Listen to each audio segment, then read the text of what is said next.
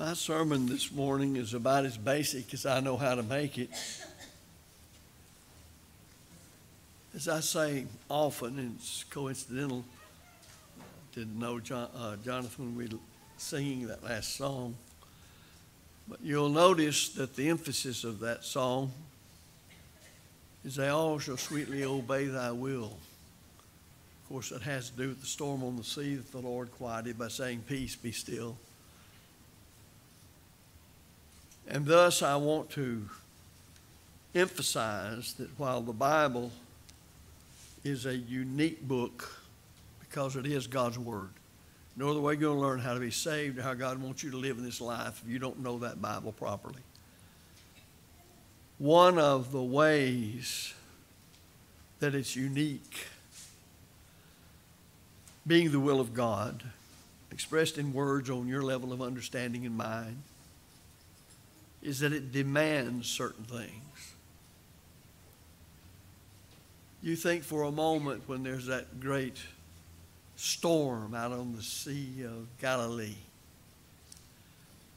and the great creator of all things just simply by his word said, peace, be still, and it all settled immediately. And the emphasis is given in the song that God's will is going to be done over everything. It doesn't make any difference what, whether it's evil spirits or men or whatever they be. But I want to emphasize this morning that the Bible is a very demanding book. It's saying you must do this, or in some cases you must not do that. It is a book of authority. Colossians 3:17, we do only what's authorized. What's authorized is what the words mean as you study them in their proper context. So it has a right, because it's God's word, to demand certain things. If you just take the Bible as a book of suggestions or wise sayings that you can take or not take, or if it's not really a book from God, it truly is one of the most impertinent books on the face of the earth if it is not God's infallible, inspired word. But I want us to examine it today. Likely most of you will be nothing new in this, except it emphasizes that it is God's word and it demands. It demands of us. And if you want to see how that is, then just go to what it teaches about the judgment and standing before the judgment bar of Christ to give an account of the deeds done in the body, whether good or bad. Of course, the Bible will mean then and say then what it means now and says now. And the authority of Christ is manifested in the New Testament of Christ, Matthew 28:18. And we're to do all things by his authority. It's difficult for me, and it has been all my life, to understand how so many people can call Christ Lord. He's my Savior. He's the only Savior. And sweet Jesus and all this kind of thing. And yet they have no problem violating what he demands. And yet there's the plain question the Lord put to challenge the minds of men. Why call you me Lord, Lord? All that implies, in other words. And do not the things which I say. So I want to emphasize that the Bible is a most demanding book. And we ought to approach it in that way. It doesn't mean it's not a book that declares the love of God. But in declaring the love of God, it declares the way of salvation. It makes it clear there's but one way. We used to sing a song, I don't know where it is now, there's just one way to the pearly gate. Well, that's right. You can't find many, many ways taught in the Bible to reach heaven. Now, there is a way that seems right to a man, but at the end there are the ways of death. But there's the Lord's way or no way. I am the way, the truth, and the life. No man cometh unto the Father but by me, John 14:6. First of all, let me emphasize beyond those introductory remarks that the Bible is a book that demands to be read. In the infinite wisdom of Almighty God, who could have done things in various ways, He chose to make man as we are, and for man to come to the understanding of anything as we do. And He chose, therefore, to give us His way of life through words that He knows we can study and understand and learn. It would be ridiculous for people to say, well, yes, that's the very Word of God, but who can understand it? And there are some people who almost take that view. I've heard all my life people saying, well, that's just your interpretation. Well, what does that mean? God, you're saying God had a problem of expressing His will to us in words on our own level of understanding. God had a problem of saying, if you want to know my will, study my word, for I put my will in my word. In Hebrews chapter 4 and verse 12, for the word of God is quick and powerful, meaning alive and active, and sharper than any two-edged sword, piercing even the dividing asunder of the soul and spirit, and the joints and marrow, and is a discerner of the thoughts and intents of the heart. Think about that for a moment. Thus, when you look at James 1:25, whosoever continueth in the perfect law of liberty, whosoever looketh into it and continueth therein, he being not a forgetful hearer, but a doer of the work, this man shall be blessed in his deed. Well, that's the demand the Bible makes of us. And couple that with Hebrews 4:12 and other verses like that, and it's obvious you're not going to know how to go to heaven. You're not going to know about sin and its consequences and the need of a Savior if you're oblivious to the teaching of God's good word. For all Scripture is given by inspiration of God and is profitable for doctrine, for reproof, for correction, for instruction in righteousness, that the man of God may be perfect, thoroughly furnished unto every good works. Again, 2 Timothy 3:16-17. Jesus said to the Jews of His day concerning the Old Testament Scriptures, these are they which bear witness of me, John 5:39. In other words, you read through the Old Testament, you have all kinds of prophecies that the Jews were expected to know, whereby they could identify the Messiah when He came. So that the Bible is a message of life is evident from another very common scripture of Paul's writing to the church at Rome in the beginning of the book, Romans 1:16. For I'm not ashamed of the gospel of Christ. Now watch it. For it is the power of God unto salvation. Now if you don't know the Word of God properly, you don't know God's power to save. Thus we've long said, where the Word of God in its purity has not gone, then there are no Christians. Faith comes by hearing, and hearing by the Word of God, Romans 10:17. There's no way I can increase my faith, my belief, my confidence, my trust in God, Christ, and the Christian system as presented in the Bible, and my confidence in the Bible as the very Word of God. There's no way that can happen if I don't know the book. And that means effort on my part. That means learning how to study it, learning how to authorize this. That takes time. Notice what is said in John 6:63. The words I've spoken unto you, they are spirit and they are life. They are spirit and they are life. What? The words Jesus had spoken to the apostles in that case. Well, if you're going to know the life that God offers, the spiritual life that He offers to mankind, you'll have to know the Word of God.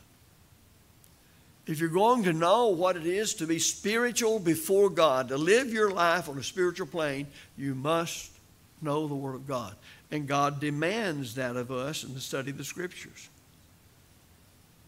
But of course, the power of God's Word is not just found because it's here. It is meant to be studied, understood, taken into heart and lived out in our lives. Paul wrote to the church in Ephesus, Ephesians 3:3-4. Part of that reading is, I wrote afore in few words, whereby when you read, you may understand. Now think about that. Whereby when you read, you may understand. Did God not know what he was talking about? Whereby when you read, you may understand. No reading, what? No understanding. This is really the purpose of the Word of God. Being written that we may read and understand it. God comments through the inspired Luke as he tells about things concerning the work of Paul in spreading the gospel. And he commends the Bereans in that they received the word with all readiness of mind and searched the scriptures daily whether these things were so. Acts 17:11. Now there's something important to note there. Several things, but one of them is there was a readiness to receive the word preached. A readiness. They were ready to hear. They were ready to learn. They were ready to obey. They were ready to do whatsoever God enjoined upon them. And that was through the word that he did so. It's expected that the Bible be read both publicly and privately. And concerning the reading of the Bible publicly in an assembly of God's people, the inspired apostle Paul said, when this epistle is read among you, watch it, cause that it be read also in the church of the Laodiceans. Colossians 4:16. Something you may or may not know concerning the old 1611 King James Version is that when those translators were working on that version, of course, for their day and time, they were doing their best to be true to the original Hebrew and what little Aramaic is there in translating the Old Testament, and to the original Koine Greek of the New in rendering it into English. They were concerned about that. There wouldn't have been an interest in translating it from the original tongues into English if that wasn't an important matter. But one thing that they did, as each committee assigned certain passages of the Bible to translate, and then they would work it through that committee, then they would come together and they would read it out loud to one another. Well, why would they do that? They wanted it to flow as it was read out loud to a congregation. I've said for years and years, especially when I was in preacher training school, stand up somewhere, nobody's going to bother you, and read the scriptures out loud. You got to remember that Paul dictated these things. And they will read just like a good sermon. And some things you can understand better if you will read them like it's being preached, because you catch the flow of it. Now, it means you can't run over commas and semicolons and colons and run sentences together and so forth. I would urge this on everybody who stands up before anybody to preach. If you're going to use a manuscript and read from it, try to get to where you don't sound like you're reading from a manuscript. Learn how to present it in a way that it's natural and it flows. The translators of the King James Version did that when they were trying to put together the flow of the English once they had got it into whatever it was needed to say in the Greek. So we have study to show thyself approved unto God, a workman that needeth not to be ashamed, rightly dividing, or as the American Standard says, handling aright the word of truth, 2 Timothy 2:15. There's no substitute for that, folks. You know, we talk about a lot of the modern day conveniences and helps and the technology that's there. You have a problem reading. A lot of folks nowadays, they don't read too well because they don't read. Some people will tell you, I don't like reading.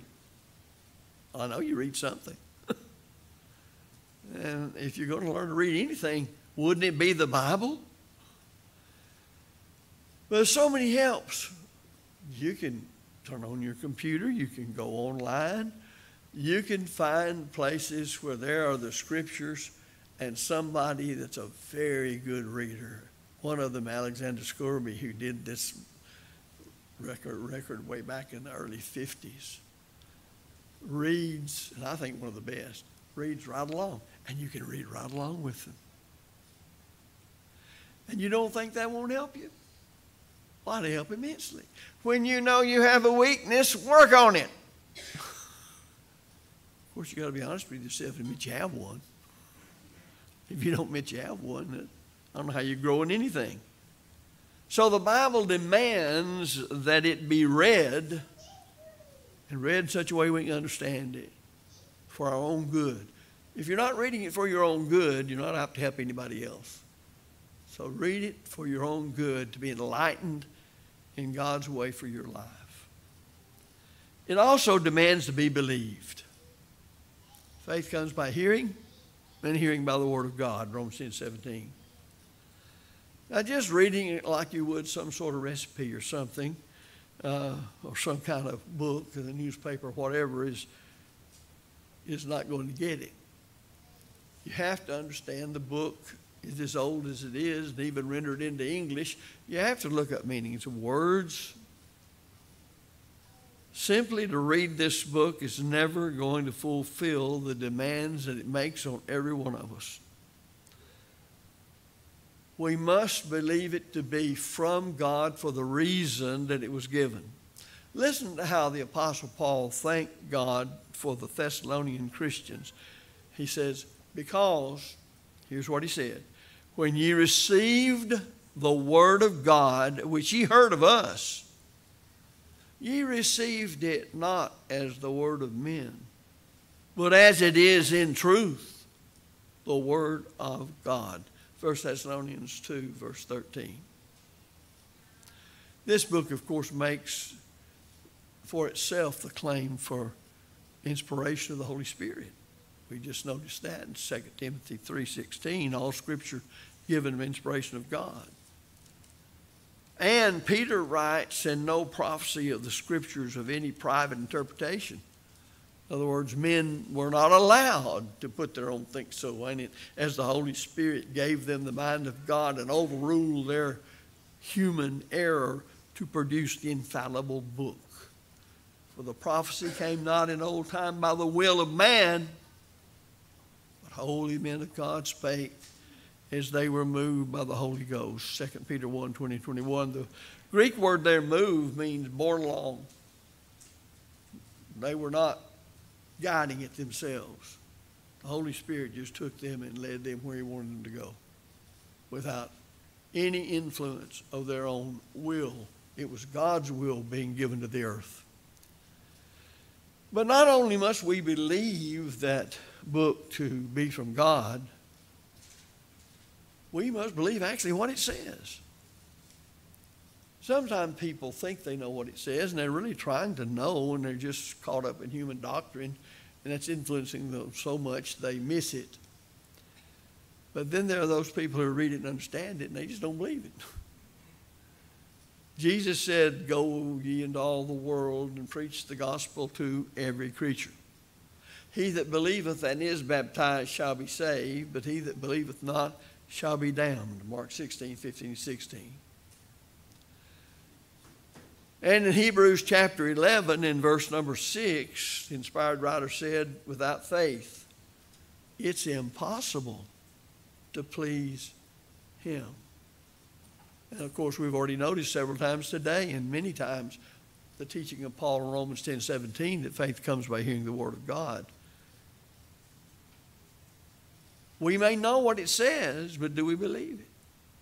If you read about the children of Israel in their wilderness wandering, the writer of Hebrews says of them, they understood as far as what was happening, but they didn't believe it. It was not mixed with faith in them that heard it.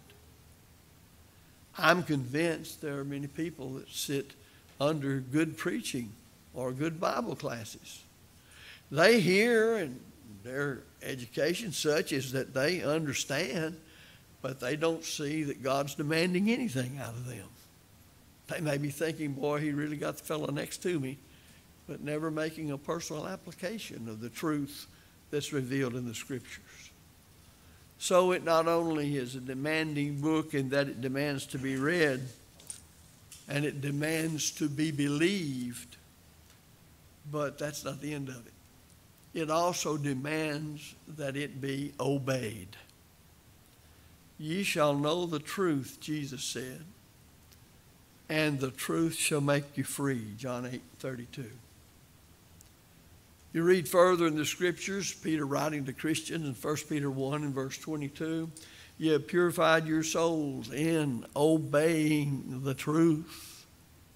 So this book demands faith and obedience. You'll remember that Paul, writing to the church at Philippi, commended the Philippians, saying, ye have always obeyed. Isn't that an amazing thing? Philippians 2:12. You've always obeyed. I'd like to know those people. Some point down the line, evidently, later on, some didn't. But the time Paul wrote that letter, that's what he said. Peter refers to Christians as children of obedience. 1 Peter 1, verse 14. Jesus taught the necessity of obedience when he said, not every one that saith unto me, Lord, Lord, shall enter into the kingdom of heaven, but he that doeth the will of my Father which is in heaven. And yet people sit around us all the time, praising God with their lips and doing whatever to claim they love God and they're his dear servants and Jesus means more to them than anything else. But they don't do what he said and the way he said it. And for the reason, sometimes there's more reasons that he said do whatever it is that he said. He asked in Luke 6:46 what I mentioned earlier, why call you me Lord, Lord, and do not the things which I say. So automatically from these simple passages, and I know everyone here understands them, they get the message, the lesson's clear from them. Do we read in the book that Jesus is the author of salvation to those that hear, to those that believe? Or is this, he's the author of eternal salvation unto all them that obey him. Hebrews 5:8-9. The demands of obedience that the book, the Bible, makes are very graphically shown in Paul's letter to the Thessalonians, 2 Thessalonians 1:7-8. And to you who are troubled, rest with us. When the Lord Jesus shall be revealed from heaven with his mighty angels in flaming fire, taking vengeance on them that know not God and that obey not the gospel of our Lord Jesus Christ. Surely we see the Bible demands that it be obeyed. It demands to be read, it demands it be believed, and it demands that it be obeyed. It also demands that we reject teachings that contradict the Bible, that are contrary to it. We would simply say false teaching. You'll remember in Exodus 20 and verse 5 that God declared, I, the Lord thy God, am a jealous God. In other words, I'll have no other gods before me. This is shown in the book he's given us. clearly, from Genesis to the book of Revelation, everywhere in between. It will permit no substitutes for it. It allows no changes to it. There are no companion volumes to it. Paul wrote that he was set for the defense of the gospel, Philippians 1:16. And Jude commands all of us who are faithful members of the church to contend earnestly for the faith once delivered to the saints. Verse 3. And we read, as the word grants all things that pertain to life and godliness. 2 Peter 1:3. You're not going to find outside the confines of the Bible anything that you need in order to live godly and go to heaven that's not already in the Bible. That's the purpose of it, 2 Timothy 3:16 and 17. It thoroughly furnishes us, or in modern day terms, thoroughly furnishes us unto all good works, 2 Timothy 3:17. Nothing else is needed. If we could just sell that to people. They'll proclaim, oh, the Bible, the Bible, the Bible. But then when you begin to study it, then they begin to back up. And we must be careful about that. The only reason the church that Jesus built continues to exist on this earth is that there are people who are humble and honest enough that they will take the Word of God and only the Word of God, rightly divided, and obey the gospel and live in harmony with what it authorizes. Anytime we want to change, just quit studying the Bible. And it will be said of us, as it was said of Israel of old, my people are destroyed for lack of knowledge. You'll remember that Israel was warned not to add to or diminish aught from God's Word. Well, we're taught the same thing today. Galatians 1:6 through 8. There were some in that day and time who were teaching false doctrine. And he said, but though we are an angel from heaven, preach any other gospel unto you than that which we have preached unto you, let him be accursed. Literally cut off from God. That's serious business. That's what God thinks of false teachers. That's the reason we better be careful what we teach, lest we're cut off from God. We're under the curse of this. John warned, whosoever transgresseth and abideth not in the doctrine of Christ hath not God. 2 John 9. You say, well, I have God. God's on my side. And when you know you're not doing what he said, he's not on your side. You don't have him. He's made it clear. If I'm on your side, it's because you love me and keep my commandments. If you don't love me and keep my commandments, it doesn't make a difference what you say. I'm not on your side. Jesus said, heaven and earth shall pass away. My word shall not pass away. So this book's going to judge us. Not only must read it, we not only must believe it, we not only must obey it, we not only must reject teaching that's contrary to it, but we have in our hands that book that will judge us all on the last day. Now, Jesus has taught us plainly that heaven and earth shall pass away, my words won't. Matthew chapter 24:35. And then I quoted earlier at the beginning of the lesson, as we draw to a close, is a good way to end. And you'll notice, I hope, all of you all know all these passages. How many times, let me ask you this, have you heard them preached and have you read them? He that rejecteth me and receiveth not my words hath one that judgeth him. The word that I have spoken, these same shall judge him in the last day. Now, would you say this book is not a demanding book? Or would you say this book demands of us that it be read, obeyed, which implies understanding, that it be defended while we reject all other teachings and live by it with anticipation of the judgment? I sometimes hear people say, well, I can't stand to respond to the invitation to obey the gospel, all those people looking on, or I just can't walk to the front when it's a public sin that needs to be confessed with all those people, confessed that's all those people there. If you got a problem with that, try standing before the judgment bar of God all by yourself, where you will infallibly recall everything you ever thought, said, and did, and give an account to Jesus Christ according to the truth of the New Testament. How you think you're going to feel then?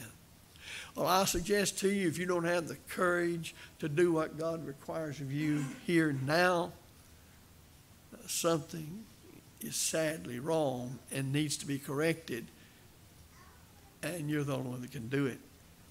There's a burden each one of us bears that nobody else can discharge for us, and that's our personal responsibility to God to obey His will and do His bidding. It gets rather personal if we let it, if we're just going to listen to other people or cruise around the edges. We're not helping ourselves. So next time you pick up this book, look at it and say, Holy Bible, a most demanding book. After all, it's God's Word. And He has a right to demand of His creatures what He does. If you're not a child of God this morning, it's an excellent opportunity to become one, because it's all you have. Today's the day of salvation. Now is the accepted time. Believe in Christ with all your heart. Repent of your sins. Confess your faith in Him. And be buried with your Lord in baptism. Raised to walk in newness of life. Lord, adding you to the church. Your sins remitted. And in the church, be faithful to Him. If as a child of God you've committed sin, we urge you to humble yourself before Him. Repent of those sins. Confess them and pray God for forgiveness. Are you ready to meet your Maker? Would you have that in your mind while together we stand and sing?